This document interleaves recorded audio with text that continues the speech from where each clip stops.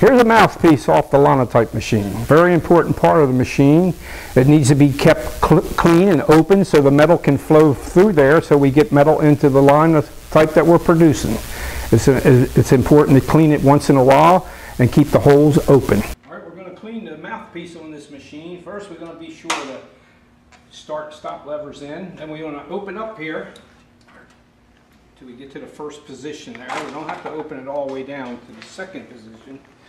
Then we come around and come around this way, and we're going to take and back the machine up a little bit. We're going to pull this here to that comes down right there. You don't have to go any further than that. This is the horse tail, we call it. Push that down.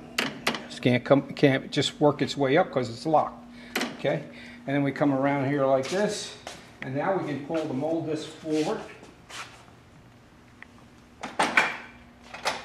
And we give ourselves some room in there. Okay, we're going to clean the mouthpiece here now. Wire brush. Get any little dross and stuff off of there. Shine it up a little bit. You don't have to overdo it, but you should be able to get it fairly clean. And then we're going to take our little drill and a little holder, and we're going to put it into each little round hole.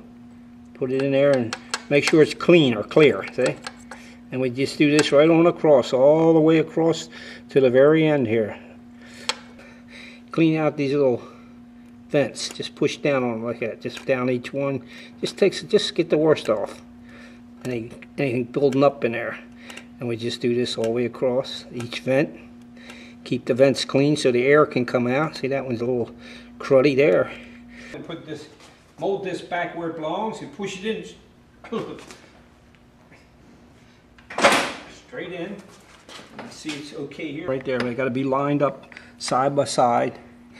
See, it wouldn't matter where this disc was. There's another one here. If it was around, if we were using the other mold, it would be this corresponds. Okay, now you can close it up. Now we come around here. Yep, hold on. And pull it back to normal. All the way up. Don't forget to put the tail up.